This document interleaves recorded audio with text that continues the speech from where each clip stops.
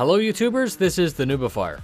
Today we got the Q&A for the Aegis Eclipse, the new stealth bomber. And here's what you need to know. The word stealth means being hard to detect with low emissions at the expense of output and durability. Ships like the Eclipse come default with stealth class items. The Saber comes with some military and some stealth. And the Ghost comes with civilian and some stealth. Not all stealth ships are going to be updated to include stealth items. Applicable ships will come either with stealth items or be able to equip them. There was some concern that a small ship having half the loadout of a full Retaliator would be game-breaking. The Eclipse is only suited to attack larger ships, and it has a pile of limitations which will balance it out. There was concern that 330 for a single-seat ship is very high.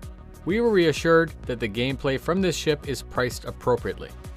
Can the torpedo bay be retrofit to carry cargo? No.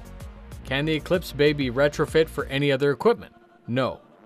Can the Eclipse carry anything other than 3 times size 9 torpedoes? No. What ship hangars will the Eclipse fit into? Polaris no, Javelin yes. Can the Eclipse bomb both air-to-air and air-to-ground targets? Yes, if you can lock onto it, you can shoot it.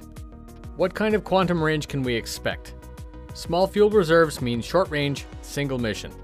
Can the Terrapin pick up the trail of an Eclipse? It's possible, but unlikely.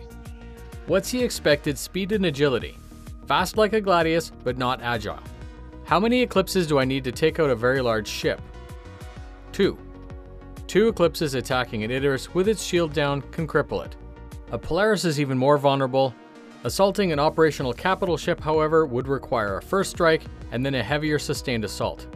The Eclipse is not well suited for long range, but has a very high SCM speed. It's not maneuverable and will not fare well against most ships. The Eclipse is very good at taking out capital ships and not much else. There's the information, no bullshit.